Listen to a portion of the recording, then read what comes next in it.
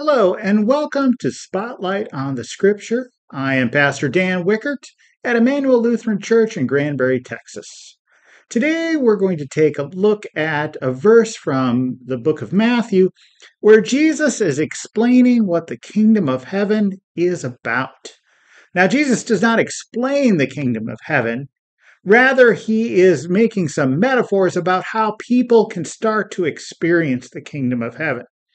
So here we have an example that would be plain to a baker today or to people who made bread in the first century. Plain, perhaps not it, but it would help people understand the kingdom of heaven, because here we see an example of a small amount of yeast that's put into over 60 pounds of flour, which will make hundreds of loaves of bread. So what Jesus is trying to get across, or at least one of the things he's trying to get across, is that this kingdom of heaven, this beautiful love, this beautiful grace from God that is going to start to make a difference in this world and is still making a difference in this world, starts in small places but grows to make an amount of output that is unimaginable.